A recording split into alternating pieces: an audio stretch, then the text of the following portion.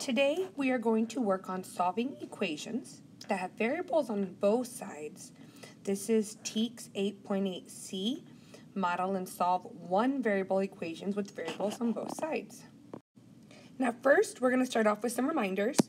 So first we're going to combine like terms and simplify each side of the equation.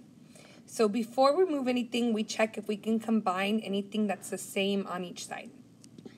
Once we're done, we're going to go ahead, just for consistency, we're going to move all the variables, so any x's or y's, we're going to move the variables to the left. So we're going to start off always with adding and subtracting. Next, we're going to move all constants. Constants are your numbers that they don't have letters attached to them. We're going to move all of those to the right. And then if there is a coefficient in front of the x, like 3x, or 1/2 x. We're going to divide or multiply to get that variable by itself, okay? So here's example number 1 that I'm going to go ahead and work out with you. So we look if we have anything that we can combine on the same side. There's nothing to combine over here, and there's nothing to combine over here. That's step 1. Step 2, we're going to go ahead and move all the variables to the left side of the equation. So right now we have this positive 3x, but I want this to be gone. So the way to move a positive 3x is to go ahead and subtract 3x from both sides. Now the reason I do this is to balance that equation. So then I have 2x plus 4 equals -6. Okay, step 3 is to go ahead and move your constants to the right side. I want to move this positive 4. I want to move this positive 4 to this side, or basically I'm getting rid of it from this side. So the opposite of adding 4 is going to be to subtract 4. And again, you have to do it one on each side of the equation. Now that I've moved that 4, now notice that all my x's are on the left and all my constants are on the right. Now the inverse, right now these are being multiplied. So in order to get rid of this 2, in order to eliminate it, is to go ahead and divide by 2. Now I'm not really eliminating it, but if I divide by 2, 2 divided by 2 is 1, and I now have x by itself, and then the answer is -5. So go ahead and pause this video here, and I want you to actually follow those exact same steps and try practice number 1. Okay, now you get to check your work here. Go ahead and pause if you want to look at it. We followed the exact same steps and we got down to x equals -2. Okay, we're the same thing again. We're going to go ahead and start with example number 2. Okay, so our first thing is to look, can we combine any terms on this side? Nope. Can we combine any on this side? Nope. So now I want to get rid of this -3x because I want it to come to this side. So again, the opposite of subtracting 3x, remember you're always doing the inverse sign. So you always need to do the opposite of whatever you see there. And so now when we do that opposite, we have 4x minus 5 equals 11. So now we want to move that -5. We want to move the constants. I want to get rid of it over here. In order to get rid of it over here, to eliminate it, I'm going to add 5 to both sides. Because whatever I do to one side, I must do to the other. And then I end up with 4x equals 16. Now that 4 is being multiplied, so in order to make this a 1x, I need to divide by 4. 16 divided by 4 is equal to 4. So now I want you to pause that video and I want you to try this practice number 2 completely on your own. My answer came out to x equals -3. Hopefully you guys are understanding it. If you got it wrong, I want you to look at your steps and to see where your mistake was. Okay? Now we're going to go to example number 3 and practice number 3.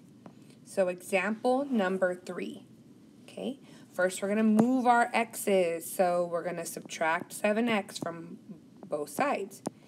Remember, whatever you do to one side, you have to do the same thing to both sides of that equal sign. So always make sure that this equal sign, that you do it 1 to each time, okay? Then you end up with -2x minus 4 equals -8, okay? Next, we're going to add 4 to both sides. And I ended up with -2x equals -4 because I have -8 plus 4.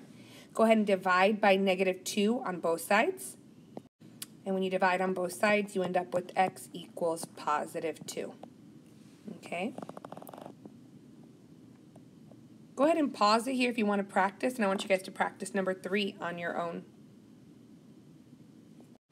Okay, I got x equals 8. Go ahead and check your work here. Following the steps should look the same since we moved the x's first, and then we moved the constants to the other side, and then we divided by the coefficient. Okay?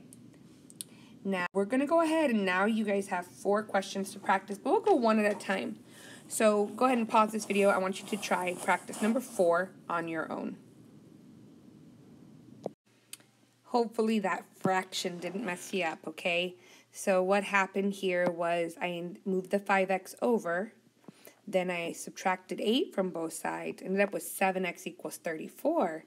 And when I divided by 7, that was not a whole number, and it's not a pretty decimal, so I went ahead and left it as a fraction, okay? Go ahead and try number 5 on your own. Now, this one ended up with being a negative answer, so the tricky thing here, I'm hoping you didn't make this mistake, 1 minus 2 is a negative 1x. You don't need the 1 there, but you can put it.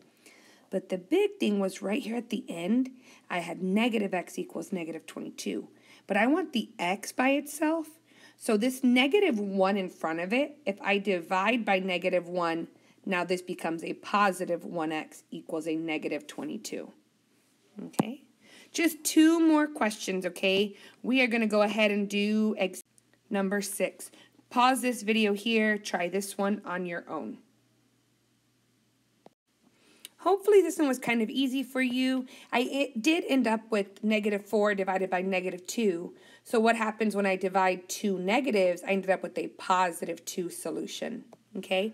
The very last one, I did add 1 extra step at the beginning. We kept saying to look on each side to see if we can combine like terms. And I want you to pay attention to this side. Before you move anything over, I do want you to combine like terms. Okay, go ahead and pause this video here. Okay, so that first step was our extra 1.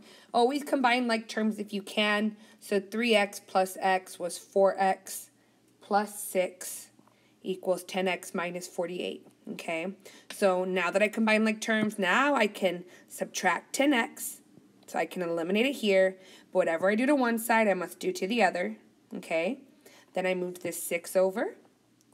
And then at the very end, I had 2 negatives, which gave me a positive, and negative 54 divided by 6 is 9. Okay. Hopefully this video helped you practice how to solve equations with variables on both sides.